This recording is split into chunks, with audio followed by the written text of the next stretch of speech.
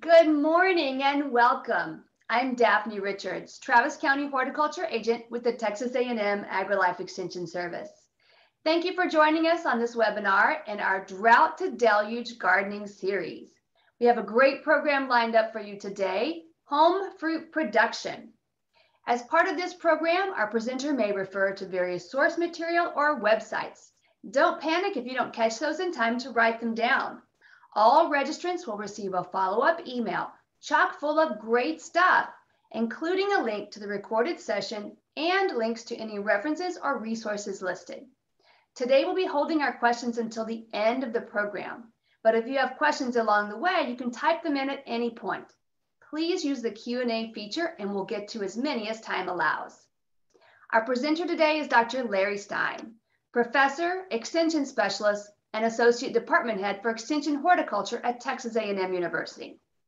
Dr. Stein's focus areas are fruit and vegetable crops, and so he serves as a resource for commodity producers of just about anything edible across the entire state of Texas.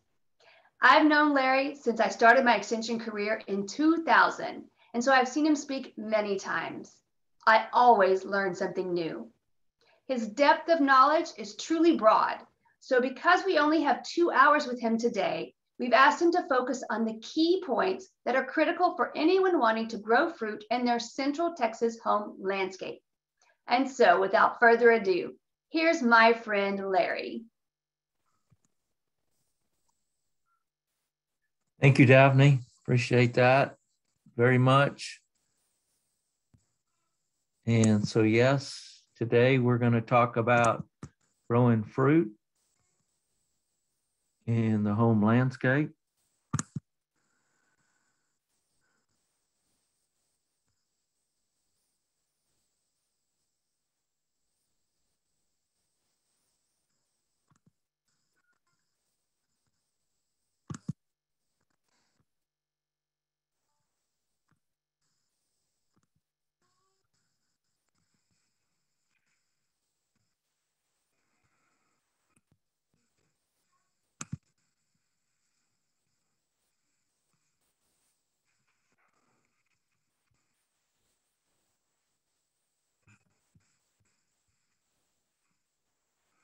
So I don't know what's going on here. I apologize. I'm getting advanced sharing options. Who can share?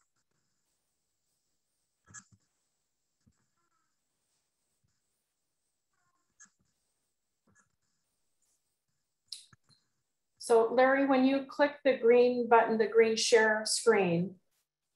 Okay, now it's working, I think. Okay. I apologize, guys. No worries. No worries.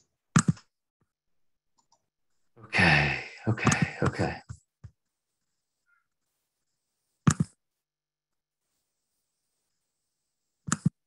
All right, sorry about that. Good morning, everybody. Thank you, Daphne. Great to be with y'all today. We're going to talk about fruit gardening in the landscape. And so I've talked about a whole lot of general stuff, and then we'll try to answer some specific questions as well. In this picture here, you see a tremendous number of fruit. You have blueberries, you have plums, blackberries, grapes. So really, when you look at the state of Texas, when you look at Central Texas, it depends on how hard you want to work. If you guys want to grow pineapple, indeed you can grow pineapple. Now it can be challenging. Most of us can grow a nice plant, but getting them to fruit can be a challenge. What I tell people oftentimes is it takes about 18 months for pineapple plants to fruit. And so if you want to do this and you have a plant that's not making enough fruit, if you will peel an apple and take the apple peel and put it in the whirl, that apple peel will release ethylene gas and it will stimulate this plant to produce a pineapple. So like I said, we're not going to talk about pineapple today, but the emphasis of that is to suggest to you that you can grow anything you want to do. Just depends on how hard you want to work. The big thing in Central Texas is space. So we're going to talk about space first, but realize if you try to grow pecans, they're big trees. And over time, they're going to get to be big trees. And so that can be a challenge. Like in this landscape here, you see we have grapes, you have pecans over here, or apple trees. So in 10 years, these guys are going to shade these guys out. So remember, if you have good soil, pecans can get to be extremely large trees. So space is one consideration. Next consideration is soil. Now you guys in Central Texas know that you either have it or you don't. A lot of you guys have rock, thin, shallow soil, and that can be a challenge. But what we want to do is we want to work with what we have. Few of us can afford to dig it out, haul it off, and bring in new stuff. And so we want to talk about what we can do if we're not able to do this particular deal right here.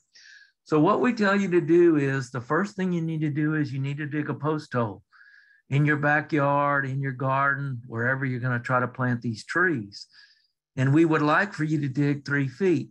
Well, as many of you guys well know, most of you may not only have 6 to 12 inches of soil.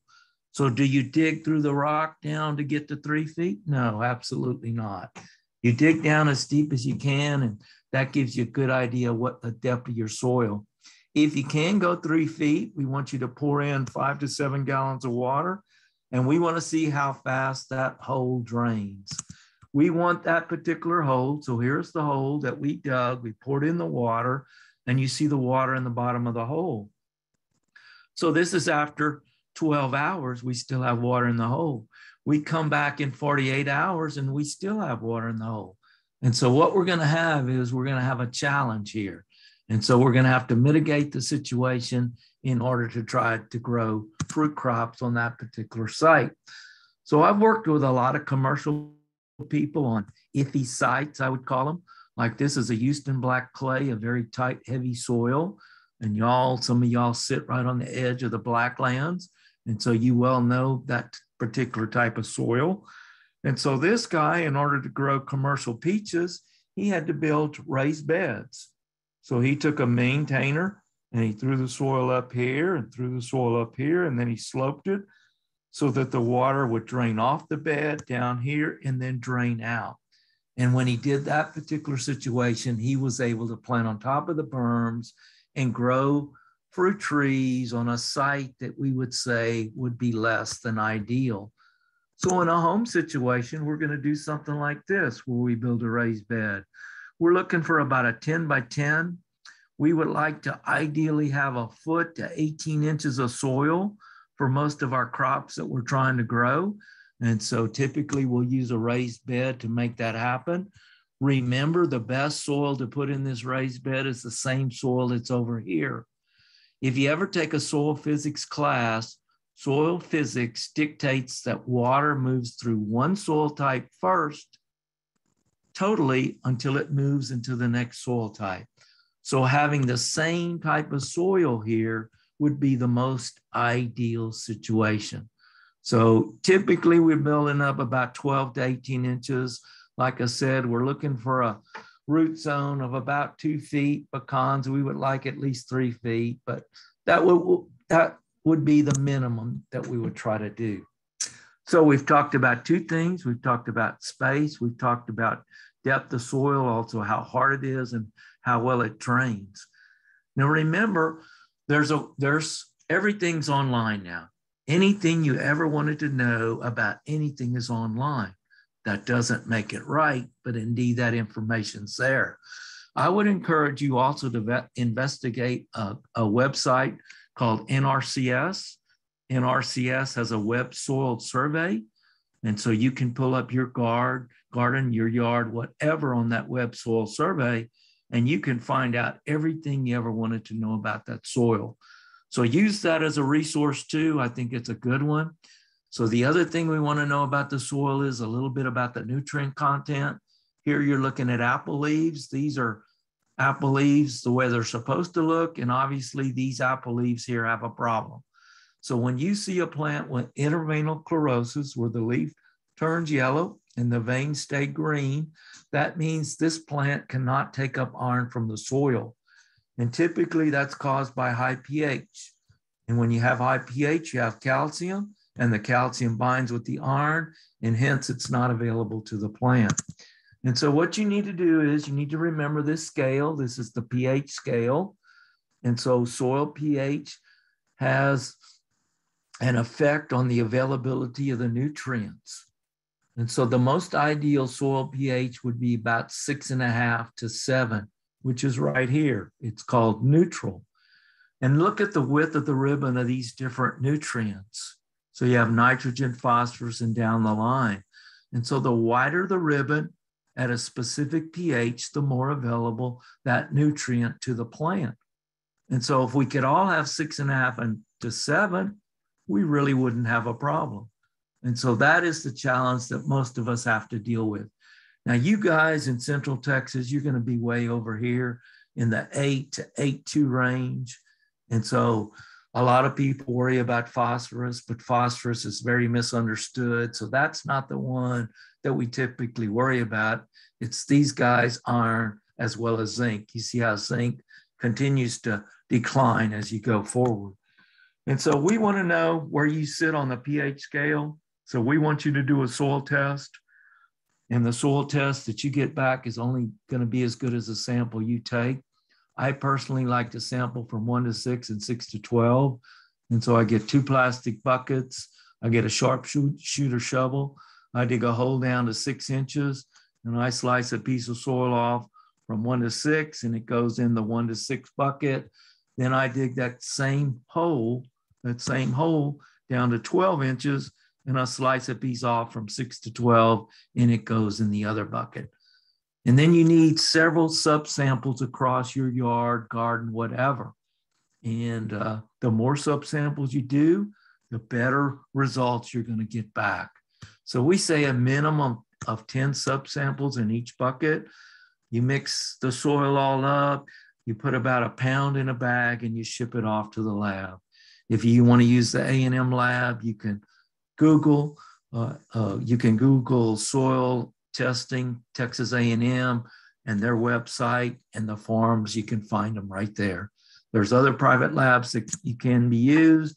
And so if you've never done one, I would encourage you to do that. So we've talked about space, we've talked about soil. The other thing that a lot of people forget about is the sun. So when you first plant your plants, they're bathed in full sunlight all day long. And we always forget how well they did. A lot of us in Central Texas are looking for shade. And shade's good for us and our house and our structures. But if you're trying to grow plants, you want them to be in full sun as much as possible. I work a lot with pecans. This is a typical native pecan grove. And in this picture right here, there are 42 pecan trees, 42. And if we were trying to grow pecans, all of these trees except one should be removed. So no sunlight hits the ground, the grass doesn't grow, and so you can't grow anything there. So sunlight, very, very critical. It's free, but we just got to be able to have our plants harvested. So this is September. So we're thinking about planting. A lot of people think about fall as planting. With fruit trees, we would like you to wait till the winter. We prefer to plant bare root trees in the wintertime. Now, if you want to plant in the fall, obviously you would use container trees, and you can do that. But like I said, we still prefer, and when I say we, I'm talking about Texas A&M AgriLife Extension Service. So these particular trees, these are bare root trees, they're healed in soil.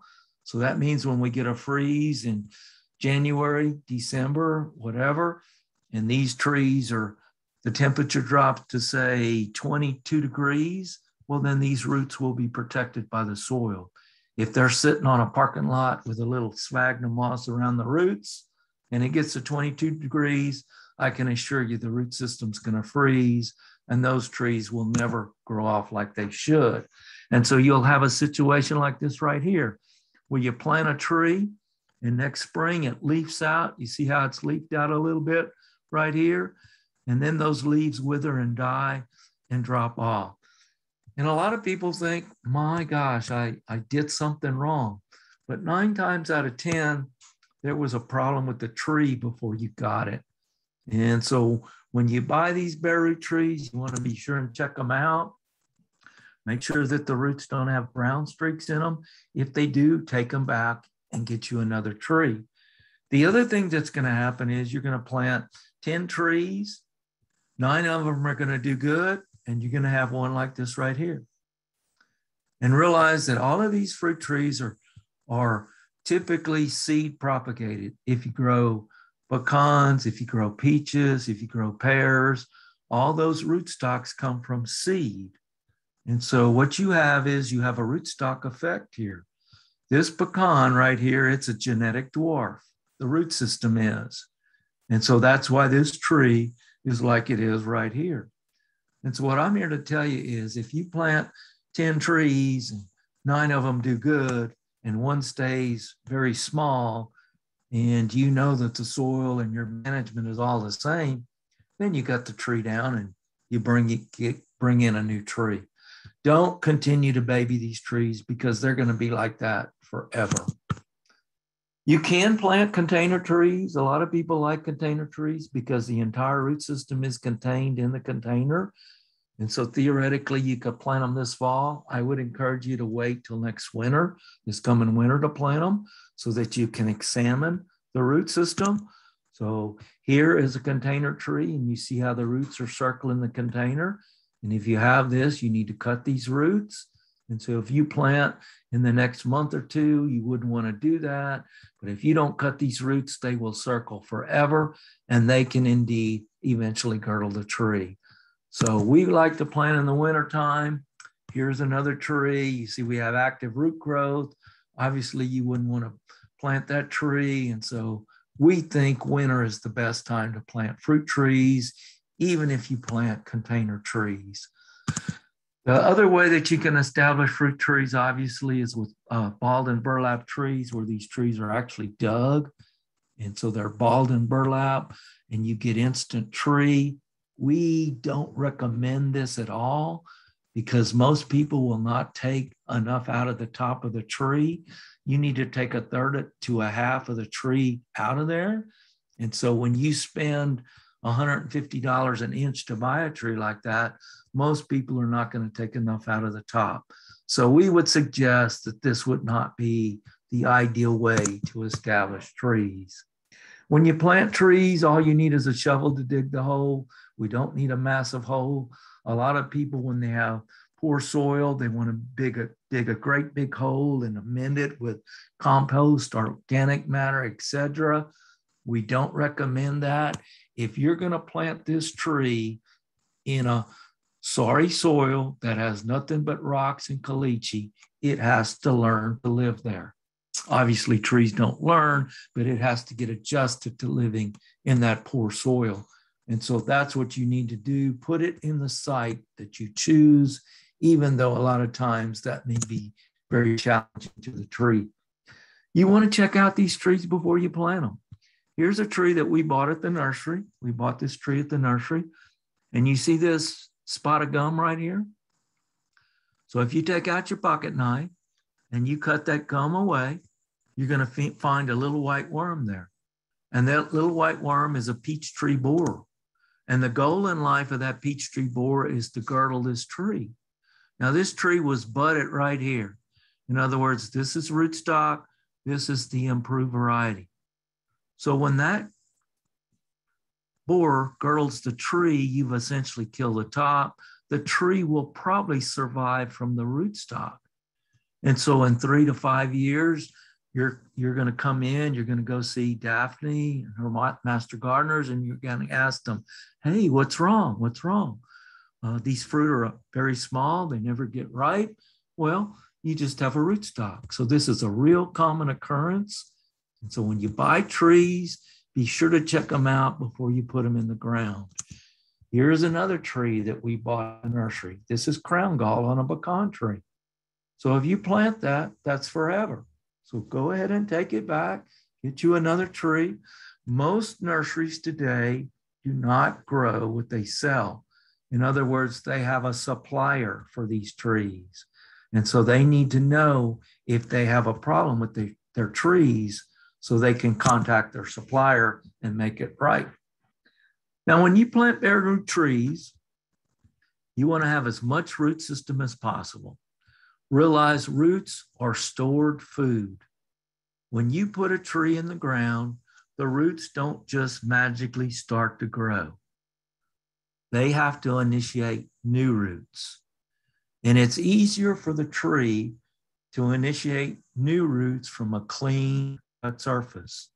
And so we encourage you to leave as much root as you can, but cut off 1/4 of an inch or so of the major roots. And then the broken roots, cut them off as well right here where it's broke. And so examine those roots, cut just a little bit off. You want to plant them in early January if you can. What you're trying to do is you're trying to get new roots to grow. You see these new root tips right here? Those are new roots that this tree has formed. And so by planting early in the wintertime, the tree will initiate these new roots. And those are where the tree will take up nutrients, water, etc. And so that's what we want to have farm before the tree starts growth in the spring. So a while ago, I was telling you to check out the root system before you plant it. Here is the top of a tree. This tree right here, it was a 16-foot nursery tree. The temperature went from 85 degrees one day to 15 degrees the next. And so it killed back this tissue. This is the living cells right here. So you have the inner wood, which you make furniture out of. You have the outer part, which is the bark. And in between the bark and the wood, you have the living cells. And the living cells should be green or white. And when the living cells are brown, you have a problem. So when you cut on a root, you don't want to see these brown streaks in there. When you cut on the top, you don't want to see that. Now, in this particular case, this tree was 16 foot tall. We could come back to 4 foot, cut it off, and we were at green tissue. And so this is what we're talking about, though, about the green streaks that we find in either the top or the root system. When you plant the tree, you set it at the same depth it grew in the nursery. There's a change in color there where the bark starts and the root system forms, and that needs to be right at the ground line. You put the same soil you took out of the hole back in the hole.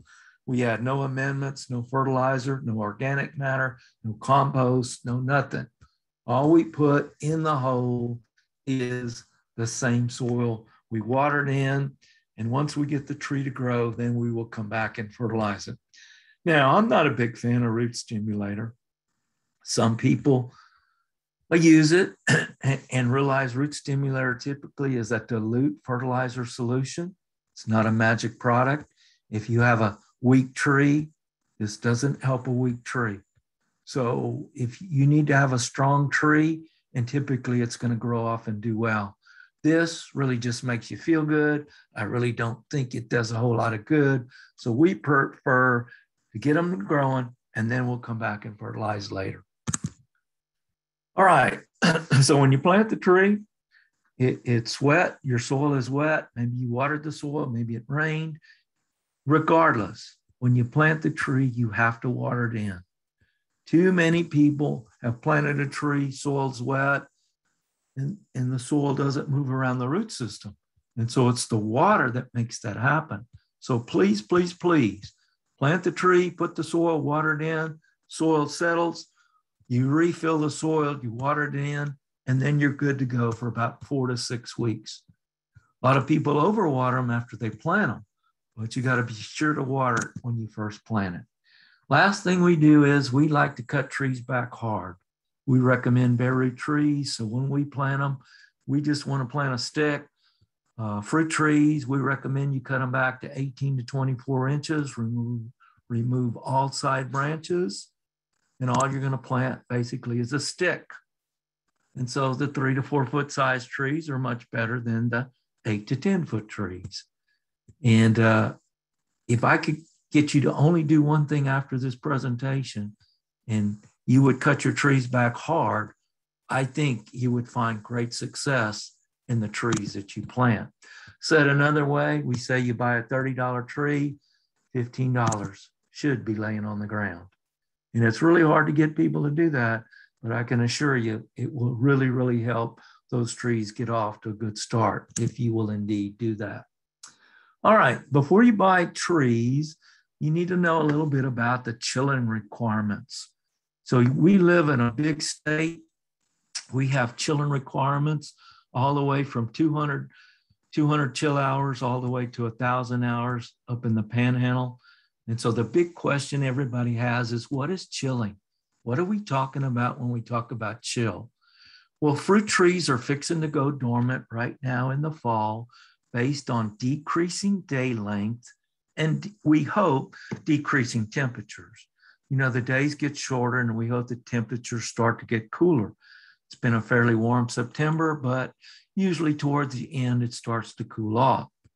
And so when that happens, your major fruit trees, peaches, plums, apricots, apples, pears, they produce abscisic acid. They produce abscisic acid. And the abbreviation for abscisic acid is ABA. And abscisic acid, or ABA, is a growth inhibitor.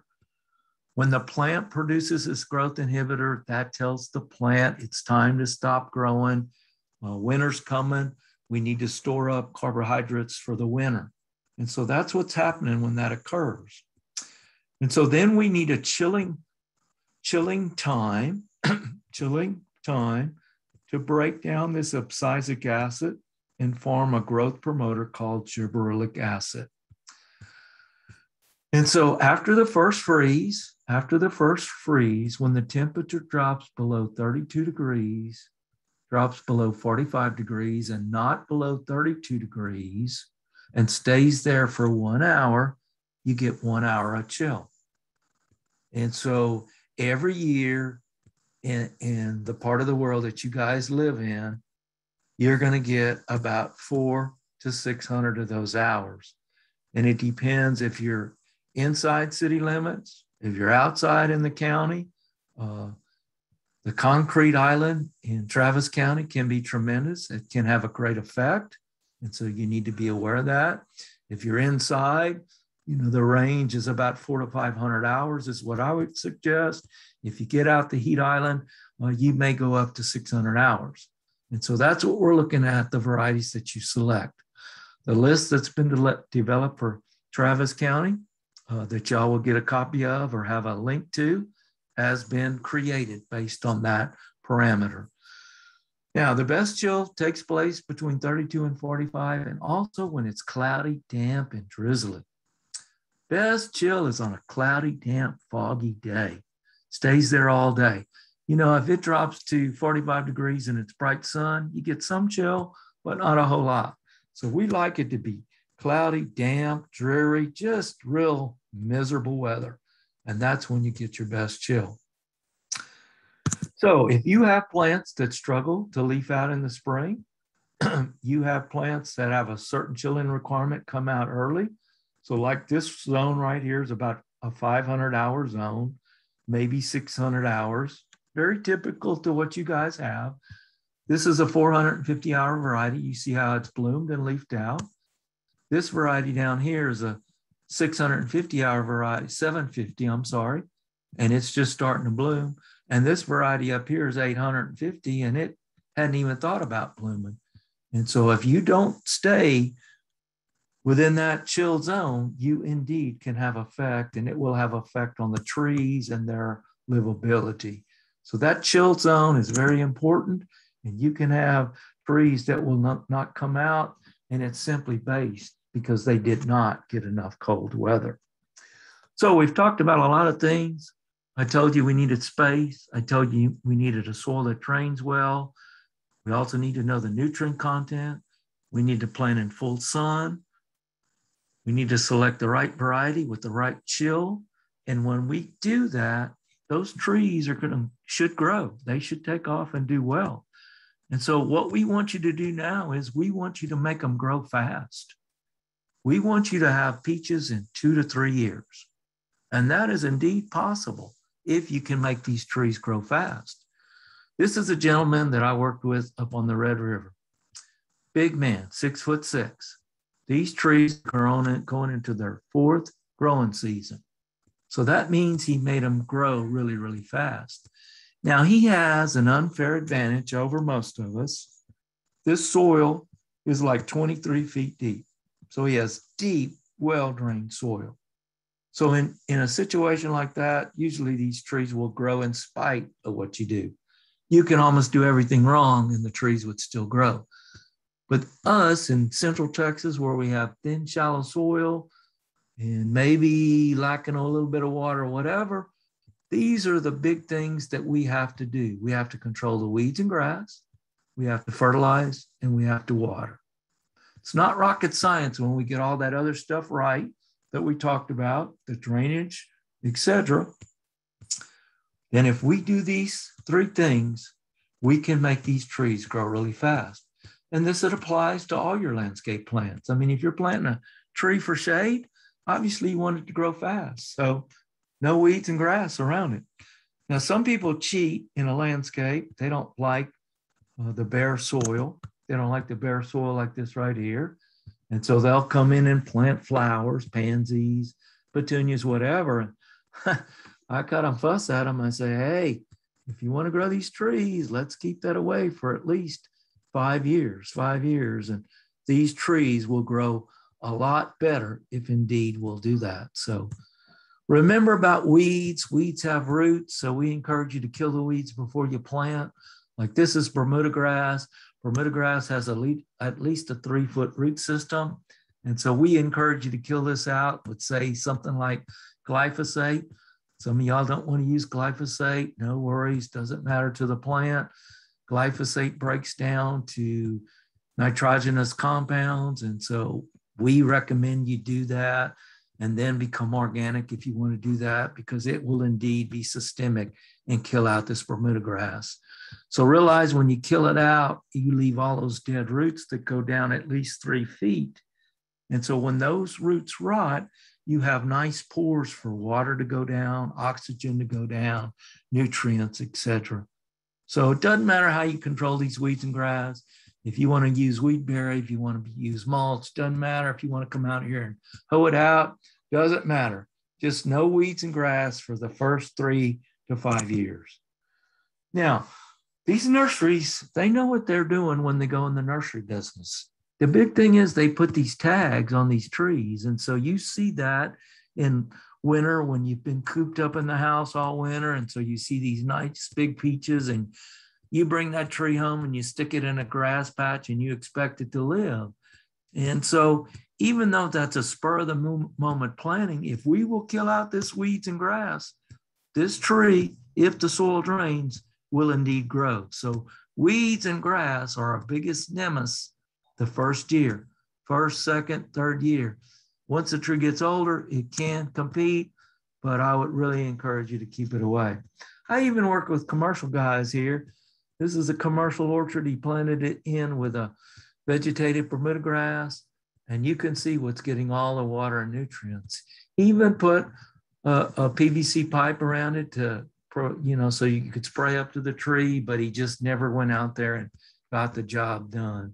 So we control number one thing that you do when you plant weeds. We want to keep it clean for at least the first 5 years out to the drip line.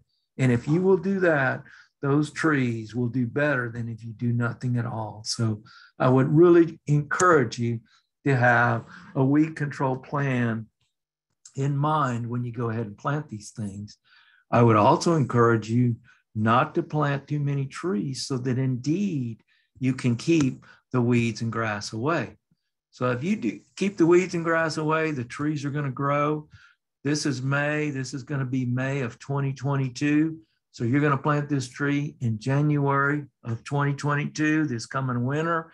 This is May of 2022. We have 8 to 10 inches of growth, and we want to give this tree 1 cup of, we typically recommend ammonium sulfate. Ammonium sulfate, it's a synthetic fertilizer. It's readily soluble. You sprinkle it 18 to 24 inches around the trunk of the tree. You water it into the soil, and within 7 to 10 to 14 days, that fertilizer has moved into the tree. It's affecting the growth of the tree. Now, I realize some of you guys want to be organic and please understand, I have no problem with that. If you want to do organic, no problem.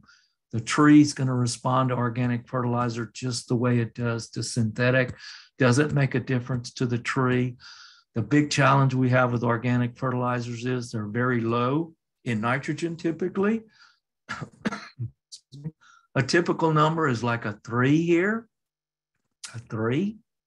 So if it only has 3% nitrogen, we're going to have to use seven cups to get 1 cup of 21. So we would put out 7 cups of a 3% organic fertilizer. Remember not to put it by the trunk, put it 24 inches away. And remember, it's going to take 4 to 6 weeks for the microbes in the soil to break that product down, release the nutrients to the soil, so indeed the tree can take it up. So the challenge you have with organic fertilizers is it takes time for that to happen. And so you need to know that going in if you're going to go that avenue. You have to give the microbes time to break it down so indeed they can become available to the tree. We don't want to put the fertilizer too close. Now I'm going to tell you something that's going to sound kind of dumb, but I want you to think about it. Water moves from a higher concentration to a lower concentration. Typically, the water concentration is higher outside the tree than it is inside the tree. And so the water is going to move into the root and into the tree. When you put all this fertilizer here, that's a tremendous load of salt. And you've now reversed it. The water concentration outside the tree is lower than it is inside the tree. And the water is going to go the opposite way. That's why we told you not to put fertilizer in the planting hole. That's why we told you not to put the organic matter, the compost in there, because it's going to be the same thing, create the same type of situation. So here's a situation where this guy had a tree over here. He had a wheat intercrop, and you can see how the wheat is browning, meaning the water is moving from the wheat to the soil to neutralize that salt. So too much, too close can create a bad situation. So we want to be careful that we don't create that. So in 2023, we're going to fertilize this tree 4 times. 2022, the year we plant it, just once. 2023, 4 times. March, April, May, and June. So we put it on in March, tree grows, come back in April, still growing, come back in May. Growth's about the same. You probably want to leave May off. And then in June, if it continues to grow, then we give it another cup. No fertilizer after June because we need the tree to slow down growth in case we get an early freeze. It's not uncommon to have a killing freeze around Halloween in Central Texas. And so that's something that we want to be aware of. So we only fertilize a tree as long as it continues to grow. 2024, we're going to do 2 cups 4 times, 2 cups 4 times. Same scenario. The tree continues to grow. We continue to fertilize. And then once the tree is 4 years and older, we use 1 pound per inch of trunk diameter. And we like to split that into 2 applications. We do half at bud break. The other half we put on in May if the tree has a crop. We don't have a crop in May, we leave the second half off. So we push the trees early, then we want them to slow down and make fruit. Slow down and make fruit. Here's a mature tree. And so we want to put that as a drip line. Drip line and out is where the root system is. And so again, half in May, half at bud break, the other half in May if you have a crop. The other challenge that we're going to have in Central Texas, like I alluded to a while ago, was iron and zinc issues, iron and zinc. So this is a grapevine here. It's exhibiting both of those problems. And so the best way to overcome this problem on a grapevine would be with a rootstock. They make rootstocks that overcome that. So here you see a vine that's growing on a rootstock in a high pH soil and one that is not.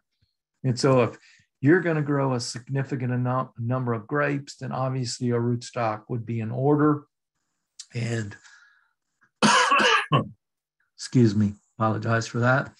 A couple of rootstocks that would work would be 5BB, another would be SO4. And so you would probably have to get these out of California. So indeed, extension horticulturists can help you run that gamut if indeed you want to plant on a specific rootstock. With other crops, we are not as lucky. We don't have a really, really good excluding rootstock that will take up the iron and zinc for some of these other crops. And so typically we have to recommend a chelated iron. This is one of these chelated irons. It's called FerroPlus. Now, what you want to look for is the name on this label is right here, and it's a word that's about that long. But what you look for is the abbreviation of this iron chelate. And you can actually Google EDDHA, all capital letters. If you Google that iron chelate, indeed, sources of the chelate will come up where you can get it. It is expensive, but usually we just have to use 1 tablespoon per inch of trunk diameter 1 time a year. Now, if you have a really bad situation, you might have to do 2 applications the first year, but once you get the tree growing, you can get by with 1. You can also use a foliar spray of coppers, which is iron sulfate.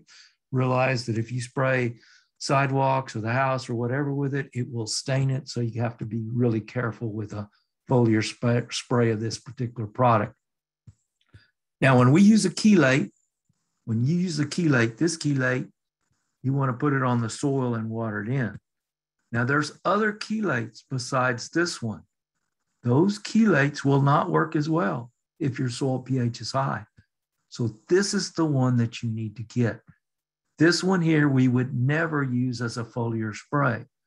There are some people that get the other chelate and they will use it as a foliar spray.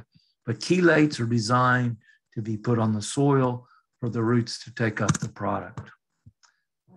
Typically, we see zinc deficiency on pecan. So if you plant improved pecan trees, you're going to have to spray foliar zinc.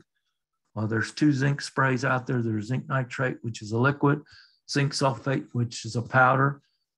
Zinc sulfate is commonly available, and this is what zinc deficiency looks like.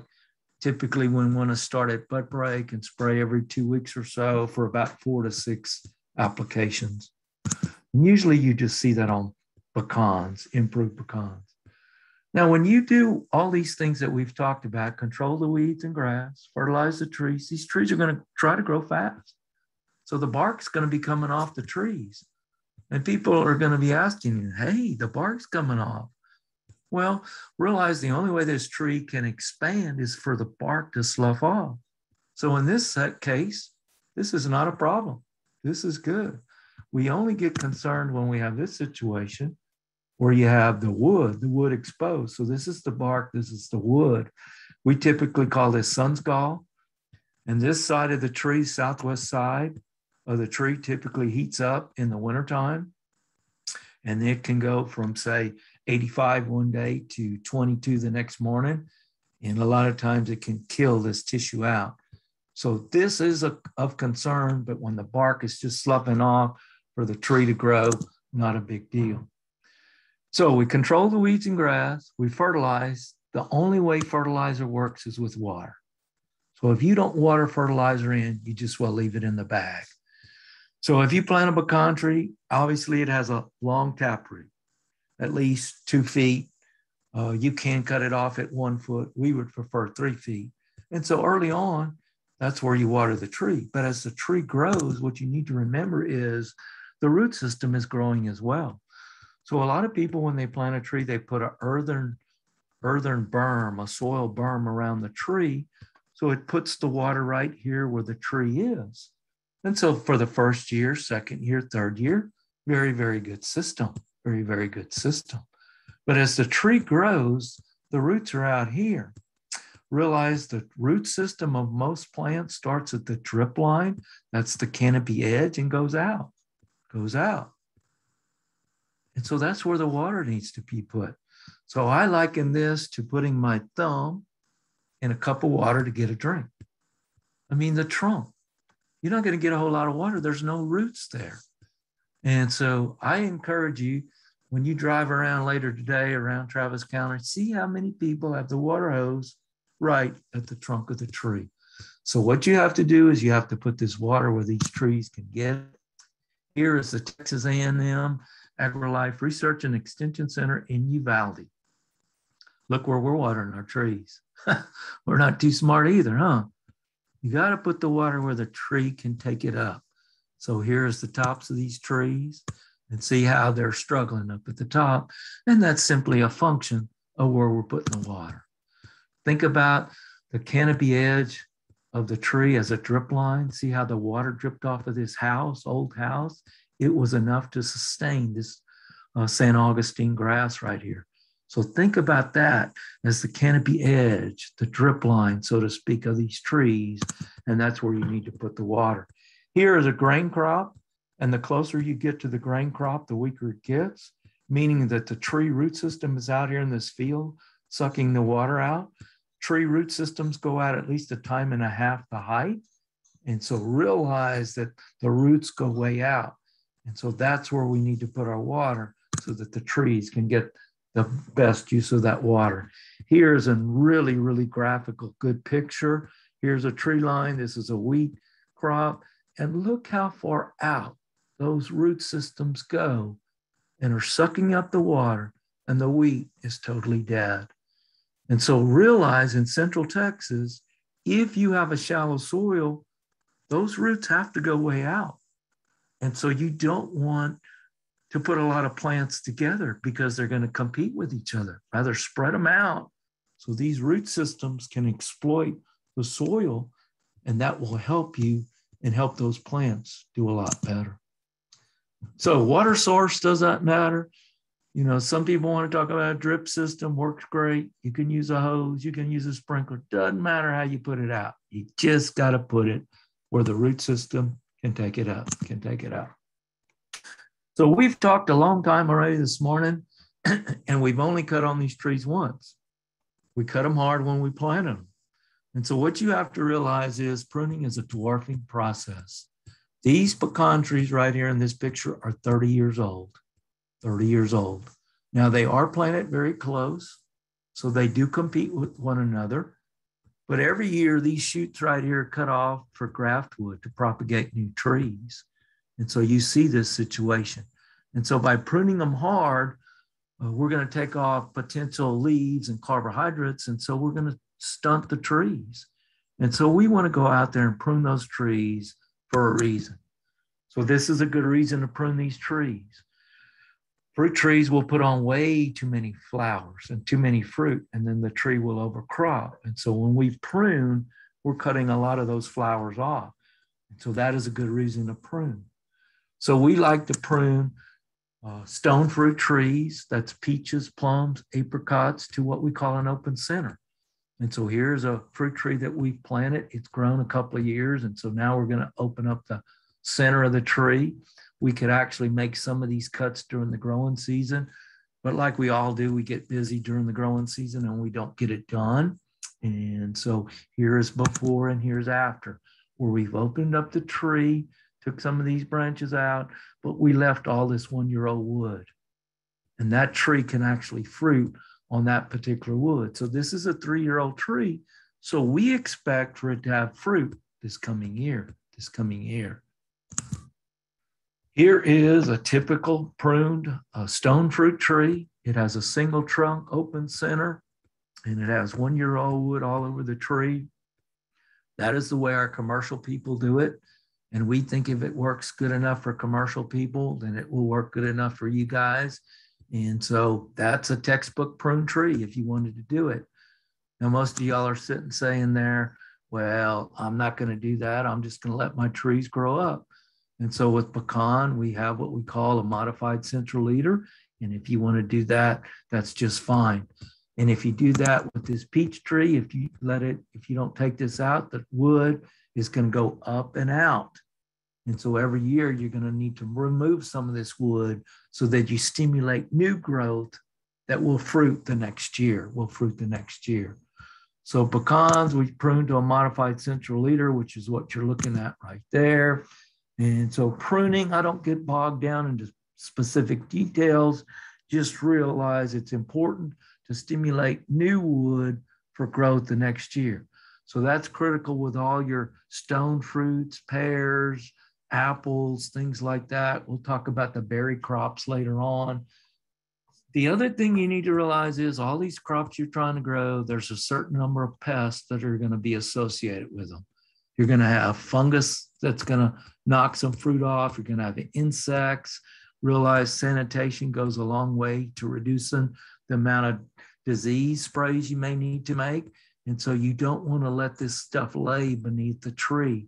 You want to rake it up, haul it off, or dig a hole, bury it, so that you don't get all these spores that will affect your crop, Here is that same stuff that's decayed underneath the tree. You see the pits, you see the old flesh here, all those white looking things there, kind of off-white looking growths right there, those are spores. And so all those are brown rot spores. And so if you don't get rid of that, next year when you have a crop and it's raining and hot temperatures, those spores go up, they will infect your crop. And so if you get rid of those, then you're going to greatly reduce that. Get all the mummified fruit out of your tree right now. You know, this fall, this winter, get those out of there because they just harbor disease. So we want to take that out. Everybody see this guy right here? These are leaves. And you see this leaf-footed bug in there. Hence the name, leaf-footed bug, it's amongst leaf. You know, we all talk about leaves and mulch and all that sort of thing. And I like leaves. We like leaves during the growing season. But during the winter, we like to mulch these things up so that we don't create a habitat for these insects right here. So last year, you remember this past February, you remember how cold it got? Everybody said, oh, it's going to kill all the bugs. Well, the bugs just go where it's warm when it gets cold. And so even though we had some cold weather, it got cold gradually. It didn't go from one extreme to the other. And so these guys had time to seek shelter. This winter, when you have leaves around your pot plants or whatever, go ahead and during the kind of warm day, go ahead and wet that foliage down and see how many of these guys come out. You see him right there? He's kind of hidden. But you see how we wet this stuff? And he climbed right on out there. So anyway, we want to try to reduce that during the winter. So we reduce these insect overwintering sites. Now, our recommendation, again, Texas A&M AgriLife Extension Service, is the IPM approach. We don't recommend spraying just to be spraying. We want you to identify a problem and spray accordingly. So like dormant oil, you know, we recommend dormant oil on peach, plum, apricot, apple, pear, but pecans, too hard to get good coverage. So we typically don't recommend dormant oil those. But on all your other fruit trees, indeed, they should have dormant oil. You have insect pests. You also have varmints, possums, raccoons, squirrels. Guys, they're all coming to get their share. And so if you're planting fruit trees in Central Texas and you go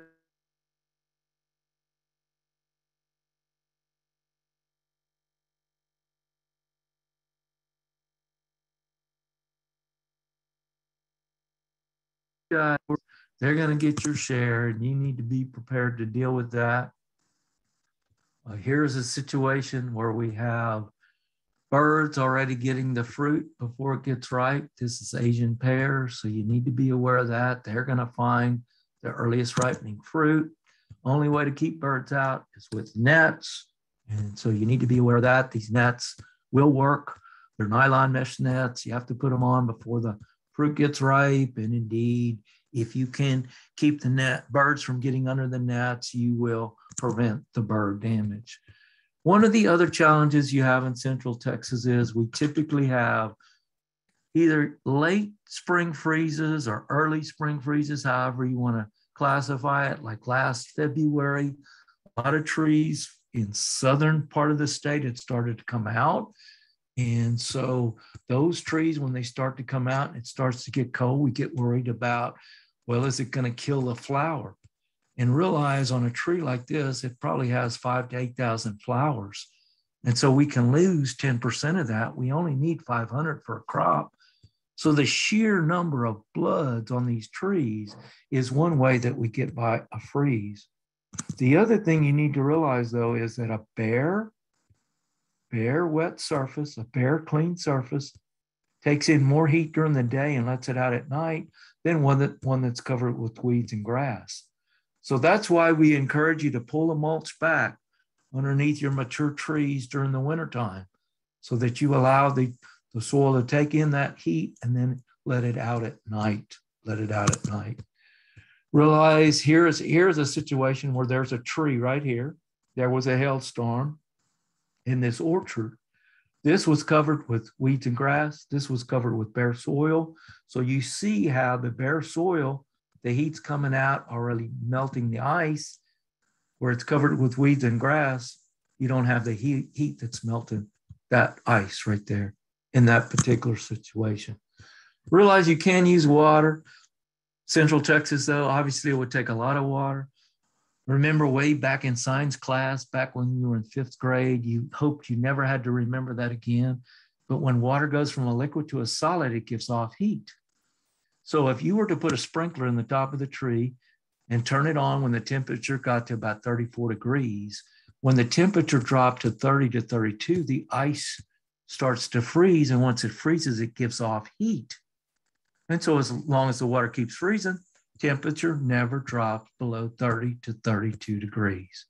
Big problem in this past February is we had people do it. Power went off. Water stops coming. Freezes them worse than had you done nothing at all. Bottom line, guys, though, is no magic products. There is none. Lots sold. Lots sold. Frost Guard, Frost Free. Don't believe that. It sounds to be good, to be true, probably is. So no magic products.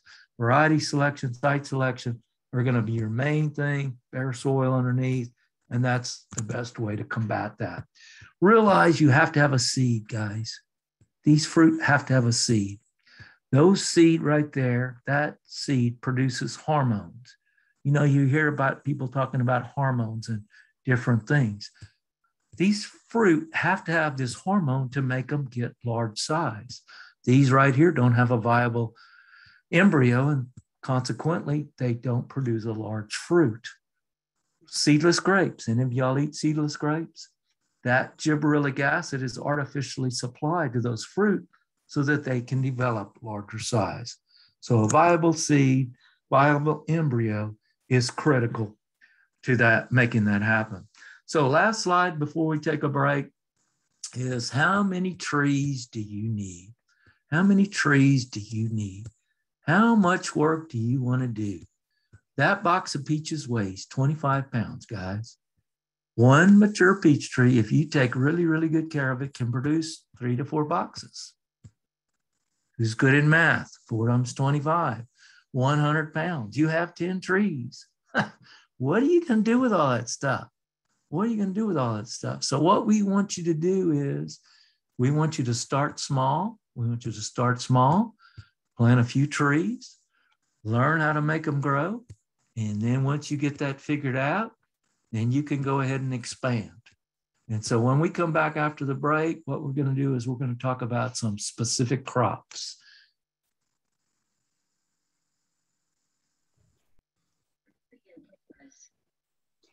All right, everyone, welcome back. Remember, we'll be posing your questions at the end. So if you have them, type them in using the Q&A feature. All right, Larry.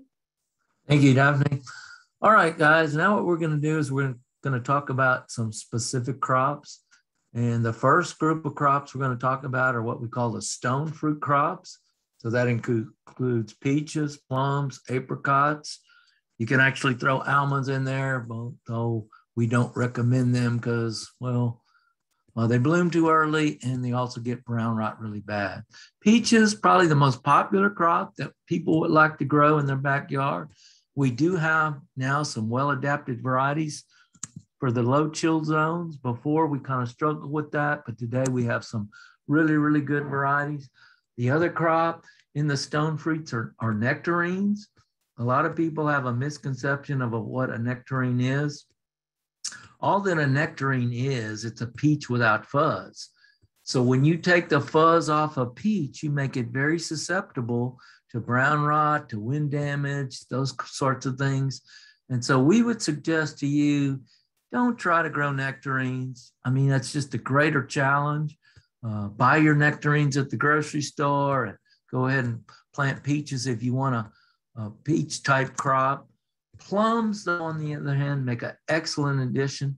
Plums are well adapted. We actually have some native species in Texas that y'all guys have seen growing along the roads.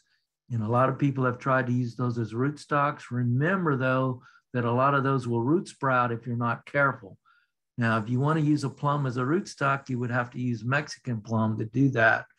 Mexican plum is a single trunk tree, and that's what we would suggest if you wanted to go that route. Apricots also in this group. Apricots are very inconsistent in Texas. Not really sure why. We're fixing to do some work on apricots, looking at a lot of different varieties to see if we can come up with a more consistent one. But, you know, if you got a lot of space and you really love apricots, yeah, you can experiment with them. Don't have a lot of space, start with peaches, and then if you grow into it, maybe you can plant apricots later. Like we were talking a while ago, the biggest challenge that you guys are going to have on your shallow, thin soils is going to be arenachlorosis. And so we recommend that you either use Lovell or Halford, H-A-L-F-O-R-D rootstock. This right here, rootstock, is Nemagard, and it's for root knot nematodes. In the shallow, thin soils, heavier type soils that you guys have, nematodes are not a problem. And so you want to be on these other rootstocks, and that will help reduce this problem somewhat. Not going to eliminate it, but it's sure going to be make a better tree than Nemagard would. Now, let me throw one little tidbit of information out there. I'm currently experimenting with some Guardian rootstock. Guardian was released for the Southeast for peach replant problems, And so I actually have some growing on some 8-2 soil. And with just a little bit of arnchelate, they've done exceptionally well. So I've been kind of impressed with that. Mature trees, stone fruit trees, again, open center if possible. This is a situation where this mature tree, this guy put all the fertilizer around the tree, had a freeze, lost the crop, so it all went into the wood right here. Realize this new growth, this is all new growth from right there to right there. You're looking at 6 to 8 feet. 6 to 8 feet. We don't want that. It takes a minimum of 1 hour to prune that tree to get it back to that situation where we have open center. This is when we talk open center, that's what we're looking at. That tree is actually laying on its side, so you can see how the light's coming into the center. And so that's what we're talking about when we recommend an open center. And so it took 1 hour to get this tree back to that particular stage. Now, did we have to do that? Not necessarily, but if we want to open center, indeed we do. We try not to make what we call heading cuts, and that's where you just cut a branch off in the middle, because when you do, you're going to get all these strong regrowth. So like if we wanted to take this branch off right here, we take it off back here to this major limb. This guy right here, you take it off back to the major limb. You know, I use my hand as an example. You know, I'm not going to cut my arm off right here. You know, if I had to do it, I would take it off at a joint. And so think about these trees as having joints and cut back to those joints so that you don't get this regrowth. Remember that if you make a large cut on these trees, which is over 1 inch in diameter, these trees are going to respond with a strong, vigorous shoot. And this is like right after bud break, 2 to 3 weeks after bud break. All you do is you come out here with your hand and you rub that shoot off. Take it off, take it off, take it off, take it off.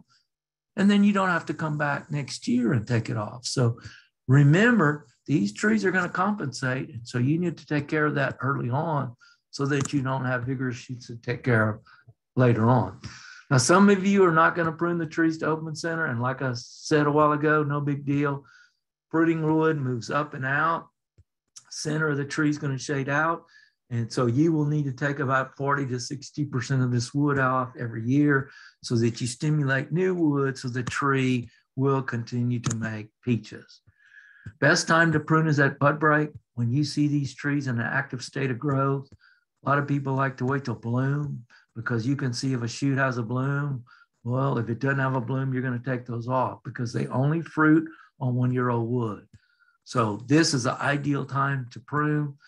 Don't need pruning paint. The only ones we typically paint, obviously, are oak trees because of oak wilt, but also some people have had issue with apples. But as a general rule of thumb, we do not prune, we don't paint pruning wounds on fruit trees. There are some double flowering varieties that you may want to plant. Maybe you just want a peach tree for accent. Maybe it have some fruit. You could use that. This is one called Red Baron. We're actually looking at some new selections from Dr. Byrne at Texas A&M. And so we're looking at one to release as maybe a Texas superstar. And so this is, you just can't imagine how spectacular this is in early spring. This is Red Baron, and it also makes a nice edible fruit. It's a little bit soft, but you know, homeowner situation, it would be an okay situation. A couple of varieties that will do extremely well in your part of the world. Techstar has very good cold bud hardiness. And so even if you have a freeze, it tends to come through.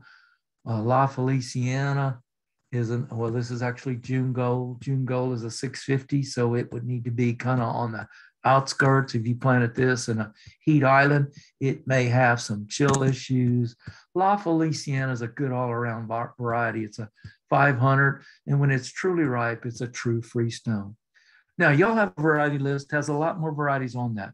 I'm only highlighting a few, just ones that over the years have done really, really well. So anyway, we typically tell you to try the tried and tested ones. And then if you want to experiment with a few of the others, you can go ahead and do that as well. Best plum that we think for Central Texas is one called Methley. It's a medium size, a small plum, juicy plum, purple plum, and it will pollinate itself.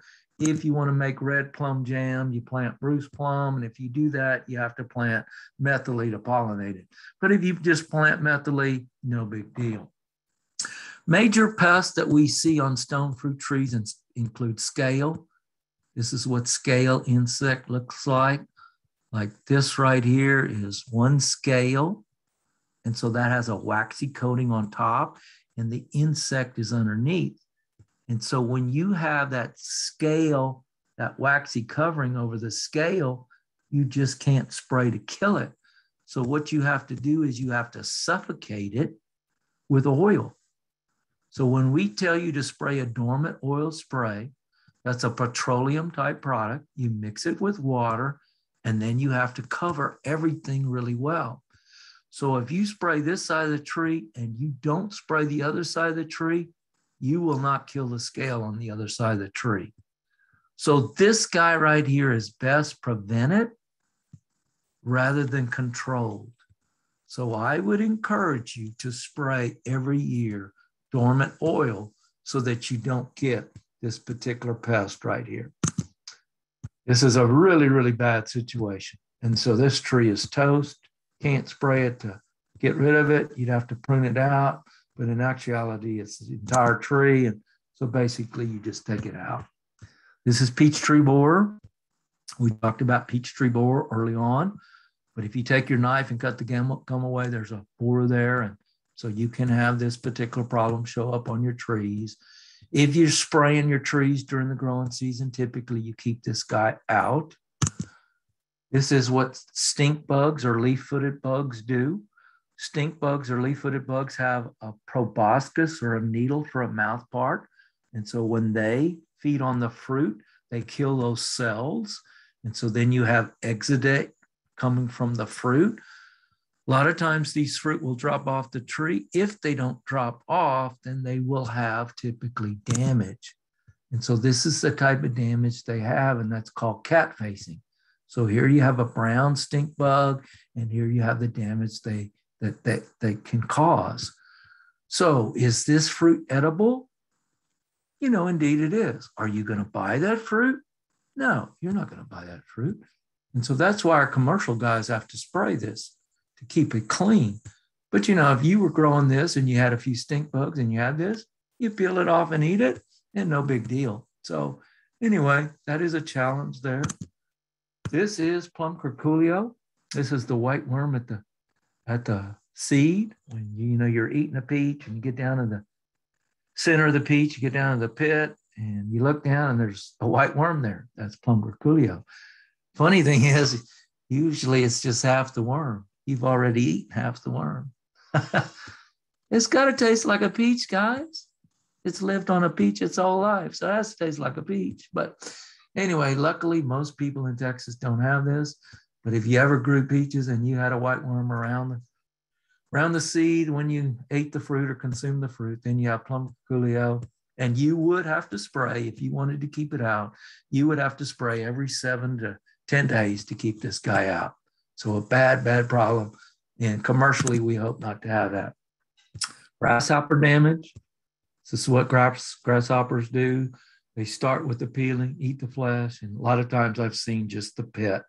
So in really dry years, grasshoppers can be a big issue. But this is what bacterial leaf spot looks like on the leaves. You get this on nectarines typically, and so that's why we typically don't grow them. Realize bacterial leaf spot, it's not a round hole. It's oblong, it's irregular, the damaged areas. This is what brown rot looks like on nectarines. Remember those spores a while ago on the ground. This is what it looks like when we're looking at the entire fruit. So these two have the spores. You reckon these two have the spores as well? So indeed, if you have these two fruit and you picked them and you didn't wash them and consume them immediately, you can mix up a bleach solution, 1 part bleach, 9 parts water, dip these in, and that will kill any spores that are on the fruit itself. This is hail-kissed fruit, hail-kissed fruit. So hail storms are common in central Texas, Texas as a whole. And so this is where a hailstone hit the fruit and it didn't knock the fruit off. So realize the fruit has suberized, healed over. And so I've seen commercial guys, they put up a sign, hail-kissed fruit. People put in, they discount the price a little bit. They load them up, take them home. So, if that's your fruit, you peel that away and consume it, no problem. One of the things that we encourage you to do is thin the crop. You remember we showed you the broke down tree. So we don't want you to have broke down trees, because when you have broke down trees, you stress the tree and bacterial canker comes in. And so we want you to thin the fruit. We would like to have 1 peach for every 15 inches of shoot that you have. We used to use our hands 6 to 8 inches apart. But look at this shoot right here. That's 2, 4, 6, 8, 9 fruit on that one shoot. There's 9 fruit on that one shoot. And those fruit are about yay big, the softball size, not the little softball, big softball. Well, this is about a 6 to 8 foot tree, about 8 to 10 foot tall. And these are the only 9 fruit on the entire tree. So that's why they got so big. So take-home message here is you need to reduce numbers. Don't necessarily need to spread them out. We think that's better, but the key is you got to reduce numbers so that you get larger size and don't break the tree down. Most stone fruit trees live about 15 years and then they die. This tree right here is 30 years old, 30 years old. You see how tall it is. Big keys, 3 big keys is, 1, you never stress the tree from overcropping. The other thing is you fertilize every year. And the only way this works is with water. So fruit trees can live longer, but you have to take care of them. You have to take care of them. All right, this is what we're talking about when we talk about bacterial canker. And so when you stress trees, you overcrop them, you see this gum coming from the tree. And if we took our knife and cut that, there's no white worm there. So we know it's canker. And so that comes in when you stress the tree. So the more you keep the tree out of stress, the less likely you are to see that particular issue. Cotton root rot is a major issue that affects a lot of fruit plants. Apples and grapes are typically the worst. If you've ever had a plant that was green one day, the leaves were green one day, leaves were yellow the next day, The next day, the leaves were brown and stuck to the tree, did not drop. We're 99.9% sure that cotton root rot killed this particular tree. To date, we have no good control for cotton root rot. It has nothing to do with cotton, but you got to remember that Texas used to have cotton everywhere. Texas was the land of cotton. And when you rode down the road, you saw all these plants that died from cotton root rot. And it's real common in these fields to have circular areas. So where the plants died from cotton root rot. So guess what? Today, this is a subdivision and your backyard is right here. And you plant a tree right here, your tree's going to die. Your neighbor over here, his backyard's over here. Tree may never die to cotton root rot. So that's the big challenge we have with this particular fungus. So if you had a plant die rapidly like that, that's what killed it. No good control. So you would have to plant something that's tolerant, something like a pomegranate. We think blackberries have tolerance as well. And so that's what you would have to do in that particular issue.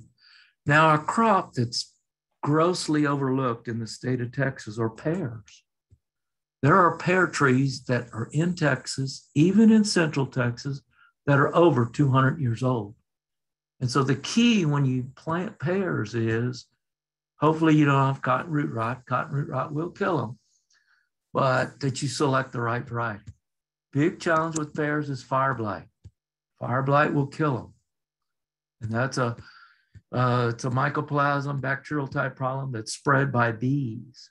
And so if you plant Bartlett, Bosc, D'Anjou, Camas, highly susceptible to fire blight.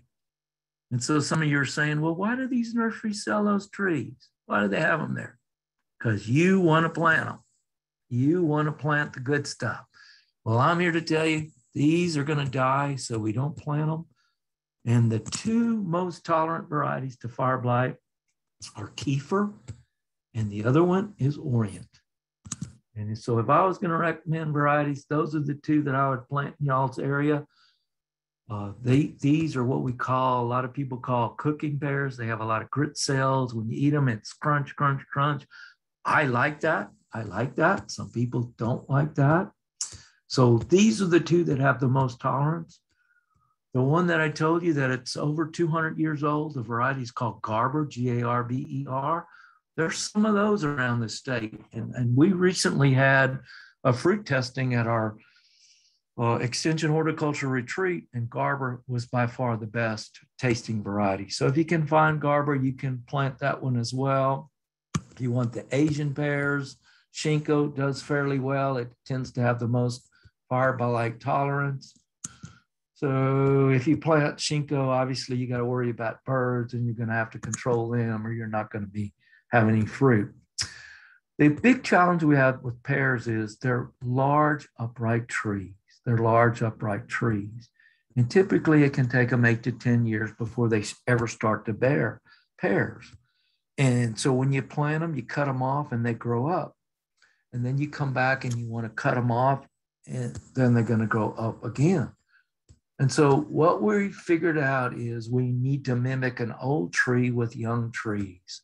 So notice how these limbs on this tree have come down. Well, what happens is this tree grows 5, 6, 7 years, sets pears, and you see the pears here. The pears pull the limbs down. And so then the tree is going to be more prone to fruiting. And so what we need to do is we need to do this, bend and tie the limbs when the little trees are young. So we give these young trees concrete pears. And so that pins the limbs down. They don't grow as upright. And so they're more prone to fruiting sooner. So we need to do this the first 2, 3, maybe 4 years. You got to do it when the limbs are pliable. Put it on. Here's a situation where we're tying it down. And if we will do this, we will get these trees into production sooner and they don't go as tall and upright before they start to bear pears. The typical rootstock for pear trees in Texas is Pyrus caleriana. So a lot of you all are familiar with flowering pears. And so those particular pears are Pyrus caloriana, Aristocrat.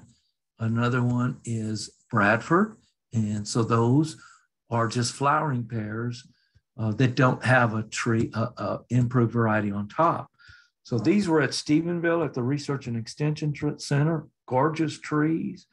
And so realize this is the rootstock for the common fruiting pear. Caloriana will develop onclerosis, and so indeed you're going to have to use onchylatum on those trees to prevent that from happening. So pears, if you're looking for a fruit crop, not a lot of pest problems, and you want to make pears, make fruit, I would suggest you start with pears. Then you may want to go to blackberries. Blackberries, same boat, a lot of fruit, not a lot of pest problems. You will have some. Realize there are wild blackberries. We call those dewberries. They spread. So we suggest you not using those, but rather plant the improved ones because you will have larger fruit. There's thorny varieties and there's thornless varieties. The best thorny variety is one called Kiowa. If you want to plant more than one, Brazos works fairly well, as well as Roseboro. The best thornless varieties, the best one for y'all's area is going to be Arapaho, not Apache. Apache's too high a chiller. One that we made a Texas superstar is one called Natchez. Large fruit, large fruit. The only problem with Natchez is it will make too many blackberries. And so you're going to have to kind of prune the canes to keep them in check. If they overcrop, they tend not to come back. We're now experimenting with one called Ponca, which is on the market. So University of Arkansas has done a tremendous job with these thornless blackberries. And so we're really excited about the possibility. You establish blackberries from root cuttings.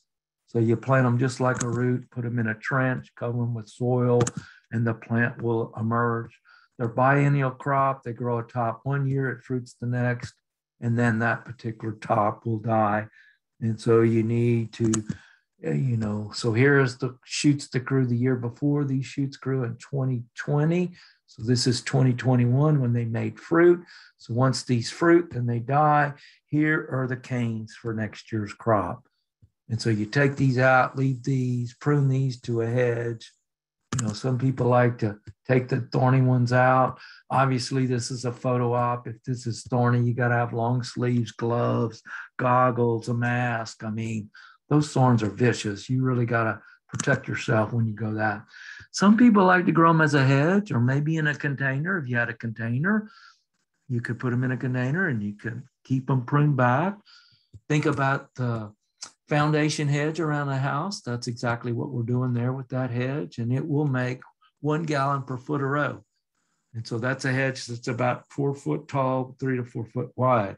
So you can make a lot of blackberries in a short amount of space. Some people like to put them on a trellis. If you want to do that, no problem. You can do that.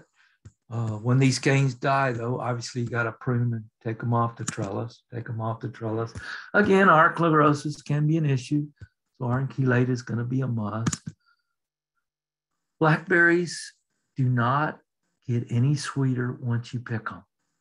So they go from green to red to shiny purple to dull purple. So it's somewhere in between the shiny and dull that they're most ripe. Now, some people like an acidic taste. Some people like them sweeter. So you need to determine when you want to pick them. When you're out, when you're out here, pick them, taste them. So indeed, you figure out exactly what you like. But realize also you need to pick them every day. And if you want to have them super sweet, you got to let them get ripe on the plant. They will not develop sugar once you pick them. Raspberries, you really ought to put an X through here right now. Although we have some exciting work going on in the hill country where we're looking at different raspberry varieties. Currently, the only one you can grow in Texas is one called Darman Red. And those of you that know what true raspberries taste like, it's not the best, but it is a raspberry. But we have some work going on where we're shading the plants with different shade covers. We're using red and white and blue and also aluminum. And out of all those different colors, also black, out of all those different colors, what would you think would be the coolest? And the obvious answer is white. You would think white is the coolest. I can assure you that's not the case. Actually, red is the coolest. And so we got some exciting work going on with that, where we think if we shade these things, we may be able to grow raspberries in Texas. And so that would be really, really exciting, because these are the really, really good raspberries. Another crop that's not planted much in Texas is persimmons. Persimmons don't require a lot of care. You have astringent persimmons and non-astringent persimmons. This is Eureka. It's you see how it's going from orange to the red here, the reddish orange. And so they got to be perfectly ripe. I personally don't like persimmons because they're too sweet. Now, if you like something really sweet, these guys will do it. These guys will do it. When we tell people to plant persimmons, a lot of them use them as an ornamental in their landscape. So Hygeia is a persimmon about this big, great big persimmon. So you have this dark, glossy green foliage, they have large fruit. So they kind of make a show in your particular landscape. So maybe that's what you want to do. If you want to eat them, I would suggest you stick with Eureka. Again, a lot more varieties on y'all's variety list. You know, these are the ones over the years that have done the best. And so that's why we highlight those. If you want a persimmon that doesn't have to be totally ripe, just has to turn orange, obviously Fuyu, it's non-astringent. Again, though, it's more like eating an apple or something like that, as opposed to having the really sweet, juicy flesh that we expect with the astringent persimmons. As a general rule of thumb, I suggest just plant one variety. If you plant two, they will cross-pollinate and set seed, and see how it kind of browns the flesh around the seed. Now, it still tastes perfectly fine, not a problem there. It's just the aesthetic appearance. But so as a general rule, I suggest just one variety so you have seedless fruit. But realize if you have seedless fruit and you stress the plant, the fruit are going to drop off. So you typically have a seed in each of these carpels, and that seed, again, just like a while ago, produces the hormones to keep these fruit from dropping off the tree. So persimmons, we spray basically nothing. The biggest challenge you have is a little bit of cold damage. We use the common American persimmon, not that purple one, but the one that grows in East Texas as the rootstock. Figs are an interesting crop, and figs make an interesting plant for you to plant in the heat island areas of Travis County, you know, where you have a lot of protection from the cold. These guys can do well. They can freeze back, and so that's why we typically grow them as a bush as opposed to a tree. And so here's a garden situation where they froze back, they're coming back. They grow great as an understory plant. So here is a tree right here, hackberry tree, and notice how you get some protection under that tree. So this past February, you would have got some protection for that particular plant, and it would probably helped it survive the cold a little bit better. And so it's one of the few crops you can grow in a bit of light. They tend to layer on you where the shoots will lay down and they will root in. You see that how this plant is rooted in. And so they root readily from cuttings, dormant hardwood cuttings, or actually this plant is rooted into the ground. So you could actually dig this during the dormant season and you could plant it in a new place in your landscape. Still 3 major varieties today. We think Celeste has the greatest cold tolerance. So we would suggest that's probably the best one to plant. We're looking at some other varieties though, and that could change in the future. Alma, more of a Gulf Coast variety, although it has survived 14 degrees in Fredericksburg. So it is a possibility for you guys.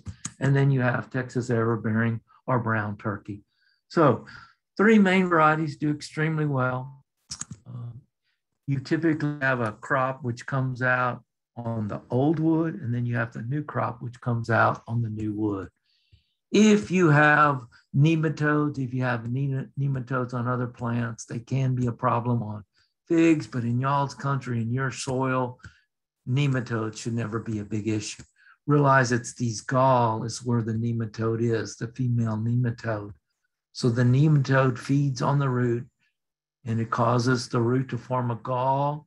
And so when it forms a gall, then that root is less efficient at taking up water and nutrients. And so that's what we're talking about when we talk about nematodes.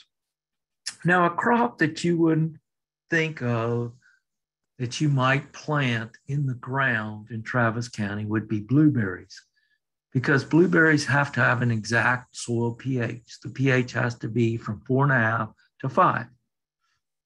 And y'all's guys is, 7, 8, 8.2 or higher.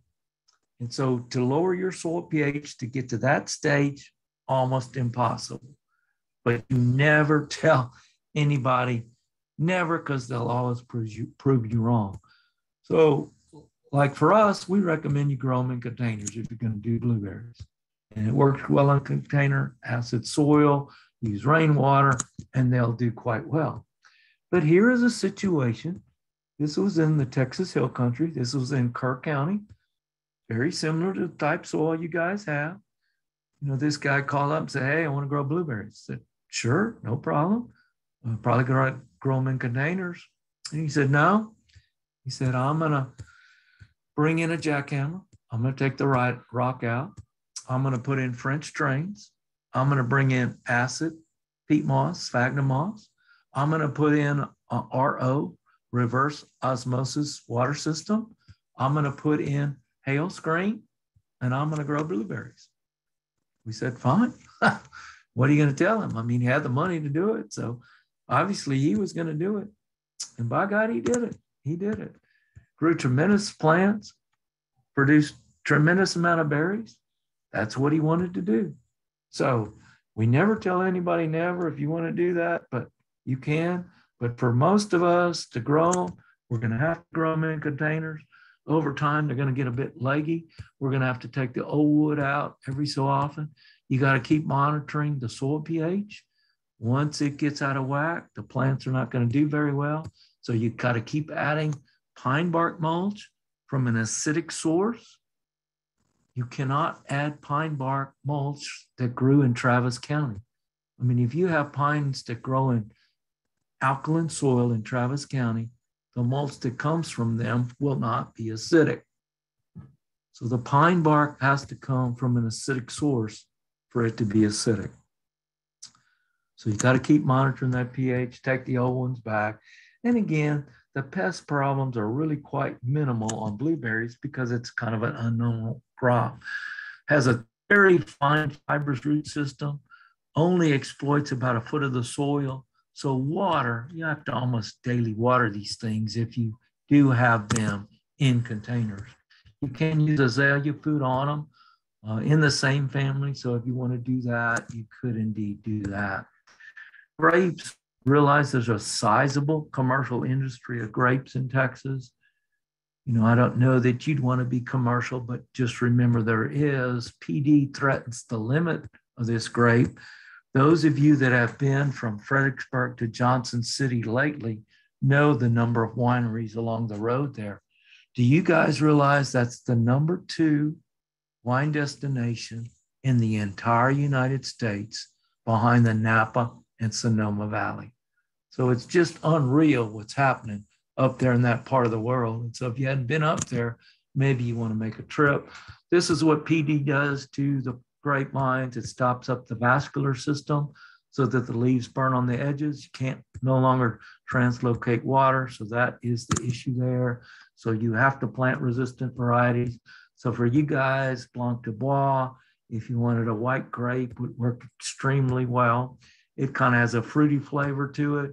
So that would be a good one for you to grow. One that we're excited about is Victoria Red. This is a joint release, Texas A&M and the University of Arkansas about 5 years ago. And so it's on the market. And so we're fixing to release another one this coming product. We hope for it to be available in 2022. It's going to be named Southern Sensation Seedless. It actually is a true seedless grape that is resistant to PD, Pierce's disease. And so we're kind of excited about those varieties. This guy right here does really well, long cluster, big berry, has a few seeds. So you would have to realize seeded grapes typically have a better flavor than seedless grape. We've already talked about the high pH soil using a rootstock to minimize that. In warm, wet weather, you're going to have black rot, so you would have to spray a fungicide. So that would be an issue there. Can have leaf folders where a worm is in between here, so BT would control that. So there are pests that we can control. Birds, huge issue. Only way to keep them out is with nets. And I mean, mockingbirds, they're going to get your fruit if you're not careful. So nets. Realize it's, you prune grapes based on the number of buds. One bud produces one shoot, 1 to 2 clusters of grapes. So typically 10 buds on one side, 10 buds on the other, 20 shoots, 20 buds makes 20 buds makes 20 shoots. That makes 40 clusters, 15 to 20 pounds of grapes. And so you prune grapes exceedingly hard, and you leave those buds on either short shoots called spurs or longer shoots called canes. Here's before, and here is an after. So about 90% of the growth comes off. So prune grapes really, really hard in order to make them produce a good fruit. Can't give this talk without talking about pecans. Pecans are native to creeks and rivers, so that tells you that you need fairly deep soil. If you have really shallow soil, we would encourage you not to plant them, although they will grow there. They will grow there. And if you have a situation where you have a shallow soil and you want to plant a pecan tree, we would suggest you plant a seedling tree, ungrafted tree, makes great shade, grows well, doesn't need a lot of care. Only unknown is the pecan. Pecan could be really small or it could be fairly large.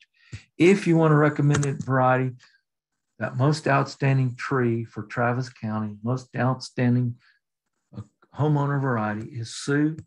It's a gorgeous tree, grows extremely well, doesn't take a lot of training, makes a small, very high quality pecan. And so if you just want a show tree in your landscape and you got, 2 to 3 feet of soil, you can grow Sioux. If you have really, really shallow, thin soil, you probably shouldn't plant a pecan tree, even though they will grow there. If you want another variety, a larger variety, it takes 2 for cross-pollination. And so if you want to be sure that you have pecans, you would plant, say, a desirable and a Sioux if there's not other pecan trees within a quarter mile of where you plant this particular tree. 2 keys you got to do to make pecans is, just like we said a while ago, is you got to fertilize every year and water every year. There's a homeowner's fruit and nut spray guide that you can download. When you go to pecans, it has 8 to 10, 12 sprays. Guys, it's not economical to do that if you have 2 trees in your backyard typically. So if you just keep them healthy with water and fertilizer, usually they'll make a crop every 2 to 3 to 5 years.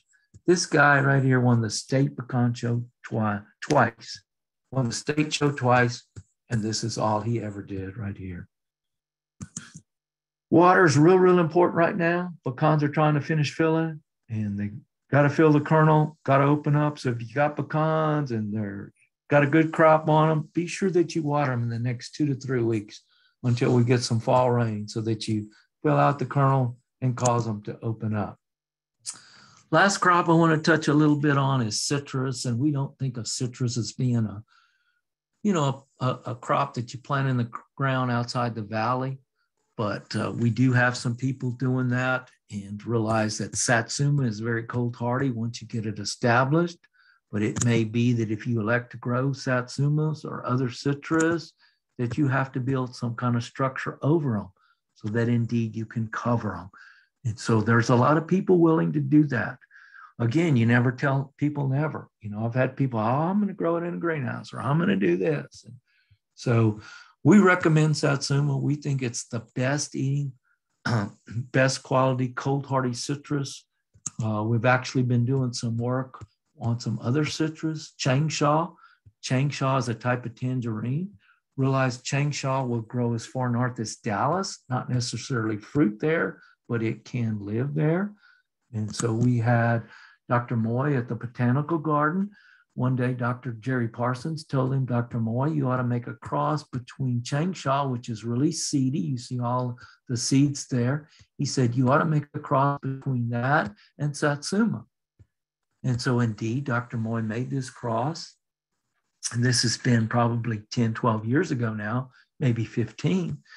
And so one day we were working at the Botanical Garden, Dr. Parsons and I, and Dr. Moy had all these trees and they started to fruit. And when they started to fruit, each of these trees was different. Now, what's unique, very unique about that is if you take this seed right here and plant it, you get the same tree. And so if you make this cross, you have to look at those embryos and only pull out the one where the cross has been made. To further complicate that, if you look in the literature, that cross had never been made, never been made. And so here this Dr. Moy migrated from China, and he made the cross, and 2 of those varieties are now on the market in Texas. And so we think that they're a little bit more cold hardy. In the February freeze and the plantings that we had in the ground, indeed, these plantings survived better. So the two varieties that are on the market are Arctic Frost. Well, this is Changsha again, showing you the seeding nature of the fruit. This is Satsuma, and then this is what the cross looks like. You can have 1 or 2 seed and they're still called seedless. So this is Arctic Frost. We think it has the greatest cold tolerance. And then the other one is Orange Frost. Those of you that have any kind of citrus, when they start ripening here in a little bit, you're going to see damage on some of those fruit. And it's these guys, boat-tailed grackles. They feed on them when they're very small. This is the type of damage they cause. And then when they start to get ripe, then you're going to have some type of damage on them. Citrus per se, they can have leaf-footed bugs, other bugs. Typically, we don't even spray them. I've seen situations where they had scale and we just kind of left them alone. But remember, talking about a tropical crop, if you elect to grow it in the ground, you're going to have to protect it in some years. So my last slide for today, keep the planting small. Keep the planting small so that you don't kill yourself and take the fun out of it. I worked with this couple when I was in Stephenville. They had a small orchard in Hyco, Texas. And they started out with walnuts. And then they planted apples. And then they planted peaches. And it got to be a burden. And so it wasn't fun anymore. So I would really encourage it. Keep it small. Plant only what you like. Don't take the fun out of it. And that way you're going to have a greater chance of succeeding. So with that, I am going to stop sharing my screen. And we'll try to answer some questions.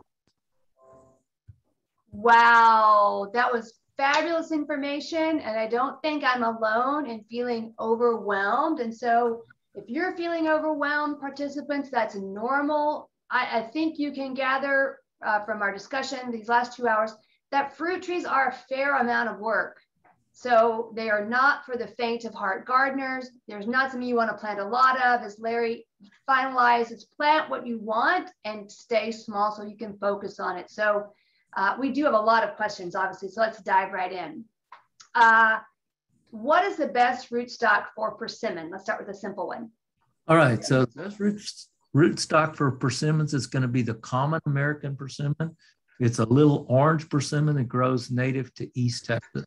When you buy a Japanese persimmon at the nursery, it's going to be grafted onto that rootstock.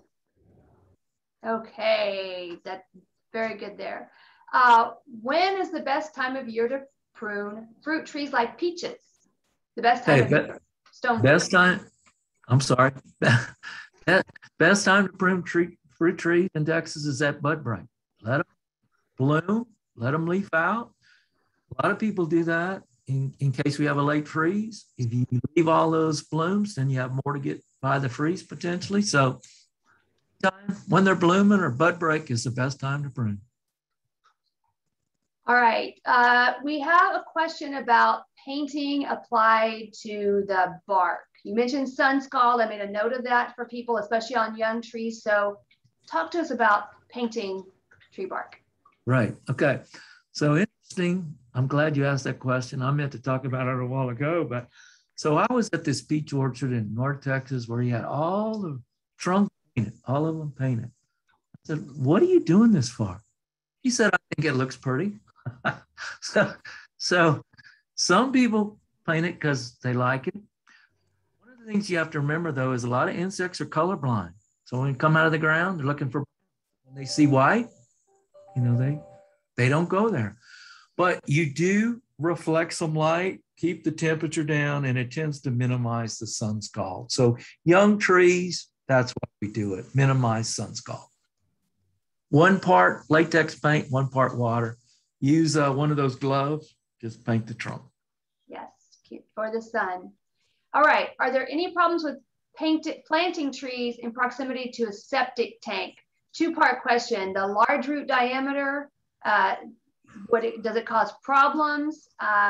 Is it attracted to the water in the septic field? And then are there any additional issues with, a food crop planted on a septic field? All right, so the good question. Trees planted near the septic system, you're not going to have a problem with the fruit crop. Fruit crop will be fine, will not be any worries there. Now, you are going to have a lot of roots that are going to get in there. And heck, if you have the drain lines, it can stop some of those up. And so you got to be careful about that. I just wouldn't plant it right on top for sure. All right. Any or recommendations for fruit trees to be grown as espaliers? Oh, good question. Espalier. So I like to espalier pears. In fact, I used to do that with pears, but they're so vigorous that you have to stay after it. And finally, I couldn't keep up with it. I've also done apples. So I think those two actually works really well. Now, there's another one you wouldn't think about would be blackberries. We have some people in Alabama actually prune them, to a single cane and just really, really prune them, and you get really, really big fruit.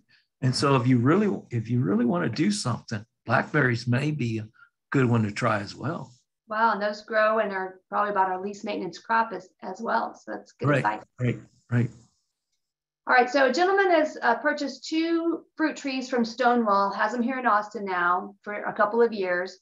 Great blooms this year, many fruit, but most of the fruit died, withered and dropped off, and then some never got larger than the thumb before rotting from the pit out. The tree is large and pretty healthy, but the problem with the fruit. All right, so it's made good fruit in the past, or you didn't say? I didn't say. Didn't say, okay. So, I mean, that almost sounds like the embryo got froze, the seed got froze last February. They may have bloomed too early or something like that, is what it sounds like to me. So I would suggest give them a couple of more years and see if they don't cross-pollinate, and he'll probably be okay. Now, the other thing is he has a rootstock since they didn't get big, and it's just rootstock. Yeah. Now, you said he brought them from Stonewall. It bought them, I guess, at a nursery in Stonewall. Well, I don't know of a nursery in Stonewall, so maybe he dug up some trees. Maybe. And so he said they did have a good crop a couple of years ago. So okay. They do have potential to fruit. So I think you're right about the freeze. Okay, good. All right, let's moving right along. We didn't touch on any tropicals, but jujube. And then I know we're doing some work on kiwi. So any advice or on jujubes or a hardy kiwi? All right. So jujube, I'm stopping talking about jujube. I tried them. There's some new ones on the market that are sweet. The fruit is really, really sweet. But the problem we have with jujube right now is the root sprouts. And when you plant one, you're going to have 20. And I mean, I was planting some and shoots were everywhere. I said, this is crazy.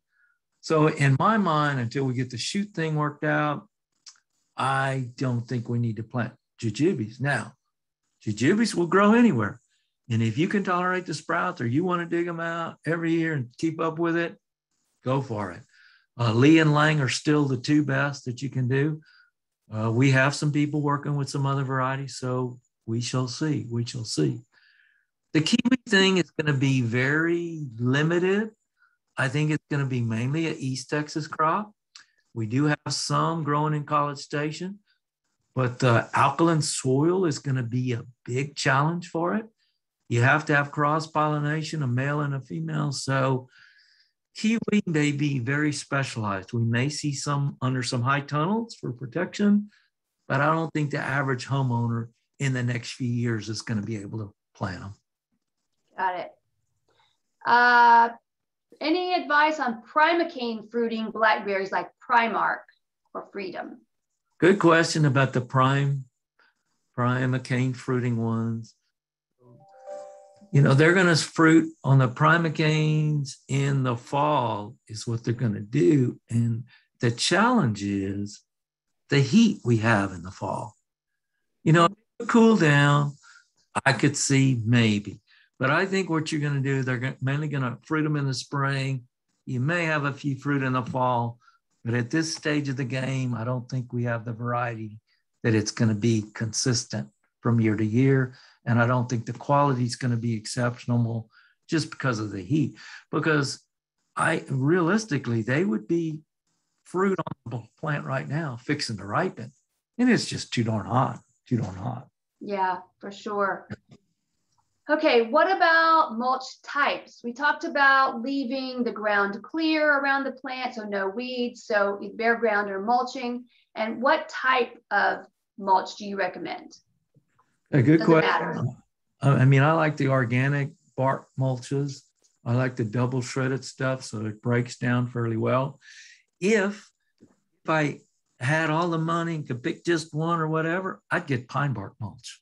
I really would, just because of the acidifying effect that you would get. So I could see great things from that, but you know, I don't know that anybody could afford to do that. Right. So there's a second part of the question, which is about pecan shell mulch. They used it last year and they noticed some problems this year with the trees. Would that have been anything to do with the mulch? Was that just okay? Pecan shell mulch. No, I don't anticipate any problems with that. There are thorns in it, and I would use it. You know, I would use it in my landscape. Now, let me tell you why I don't use it. The reason I don't use it is I'm in a weevil-free area. I don't have pecan weevils where I live. And I'm concerned that if you get pecan shell mulch, there could be some weevils after they shell, and then I would introduce weevils to a weevil-free area. So that's why I use it. Very, very important to note there. Okay. We did that one. Pineapple guava. Pineapple guava is not one that we talked about. It is a little bit different fruit. It is. And I think it has potential. I think it has potential. Yeah. I haven't done any major work with it yet. We have a few people going to do some, but no, it's one that's not out. I think we will see more of that in the future. I think we will. They do well here in our area, and there for a while they were being planted a lot in new landscapes. So the contractors must have gotten a big lot of them because they were planted a lot. So they do well here. So that's okay. Good. People like the way they eat, the way they taste. Glad to hear that. Good. We're getting all of the extra questions on things we didn't touch on. So yes, obviously we couldn't touch on every single fruit, but how about loquats or pawpaws? Okay, so loquats have a possibility, especially in your heat islands. They make a great tropical plant. They're all typically grown from seed. Typically they start to bloom though in January. And so you know how cold you can get. So fruit production could be a challenge there. And so it's a possibility in the heat island, I would suggest. Outside it, I wouldn't think so. You could probably grow them as an annual though, and then mulch the crown really heavily, and they may come back every year if you wanted the tropical look. And the other one you said was pawpaw? Pawpaws. Pawpaw, yeah. So pawpaw, acidic soil would have to be East Texas steel. So I couldn't see that happening in Central Texas. Very good. And like you said, never say never, and containers. And you know, you and I both have worked for Extension a long time. We know as soon as you tell someone something won't grow here, they're going to do whatever it takes to prove us wrong, and that's okay. Yep, that's right. That's Now right. we've got time for just a couple more. Someone bought a peach tree and planted it in the wrong spot. It's not getting enough sunlight, so they want to transplant it. It's been in the ground a few years. How is the best way to do that? Transplant that tree. All right, to transplant that tree, you want to wait till it goes dormant, and then you want to dig it up. You want to get as much of the root as you can. You don't have to necessarily keep it in a ball, but if you kept it in a ball, you'd probably get greater livability. And I would suggest you need to take at least a half of the top off. You got to cut it hard. Cut it extremely hard. Yep. So what happens when you prune out all the roots, you don't have enough roots then to either feed the tree, water and nutrients, and then also to stabilize in the ground. So that's a very good point about taking out the top growth. Just a couple more fruit trees in containers. They're about 7 years old, planted in May, and she does not know if the roots were healthy when she planted them. But the tree, I don't really see the question here. So I think the question is, she didn't examine the roots when she put the tree in the ground. Is there any way now to know whether the tree was healthy or whether it had problems with the roots when she purchased it? If it's been in the ground now several years, are there any telltale signs that the roots might have been damaged when it was purchased? If it's lived 7 years, I'd say that roots were fairly healthy. So you just know. Yeah. All right, and last question, a really good one that we don't talk about a lot because I don't think the answer is going to be one the person wants to hear, but are there any fruiting crops, trees, whatever, that can take less sun? We started out the whole conversation with water, sun, soil, these needs that fruit trees have. 4 to 6 hours of sun, is there anything that a person could grow and would fruit in only 4 to 6 hours of full sun? The only one that's a possibility would be fig. Some figs, some understory plants that will make a few, but production's not great. So they will grow there, not necessarily fruit a whole lot. All right. That's all the time that we have, everyone. Thank you for joining us. We'll follow up individually. If you write any last minute questions in there, we didn't get to it, we'll follow up with you individually. Thank you, Dr. Stein, for a wonderful presentation. I appreciate you taking the time to share your expertise with us today. And thank you to our attendees for participating. Very soon, you'll receive an extensive email from us, including a link to a short survey, and we'd really appreciate if you filled that out. Your feedback helps to ensure that Extension can continue to offer these types of valuable programs in the future. That email will also include a link to the access to this recording of today's session, a list of resources for further study, and links to any websites that were referred to today. You can also contact us on our phone or our email and ask us any question you have in the future. That will also be included in your email. And until next time, thank you for joining us and happy gardening.